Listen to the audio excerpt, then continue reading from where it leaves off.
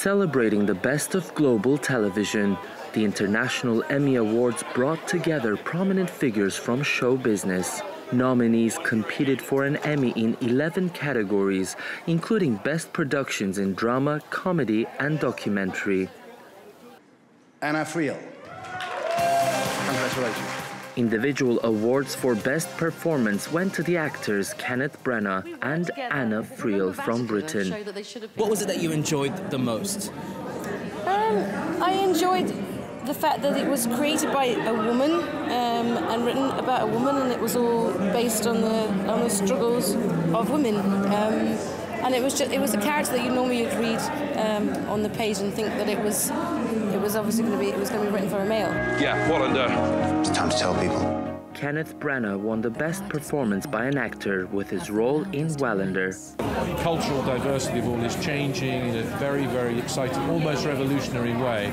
So I can't see quite where it's going, but I know that the moment we're in is a very, very volatile and I think rather brilliant one. Drama series and telenovelas have been largely dominated by Mexican and Brazilian productions in past years.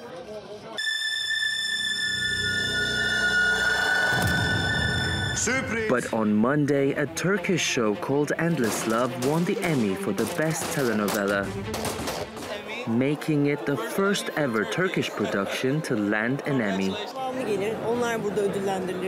I hope this trend continues and other Turkish series win this award like us in the future. We have so many good productions. I hope they can make it here as well.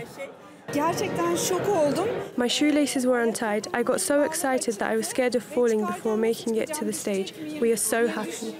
Tonight was an opportunity for many artists to appear in the global spotlight for the first time. And for many, it'll be a night they'll never forget. Ediz Tiyansan, TRT World, New York.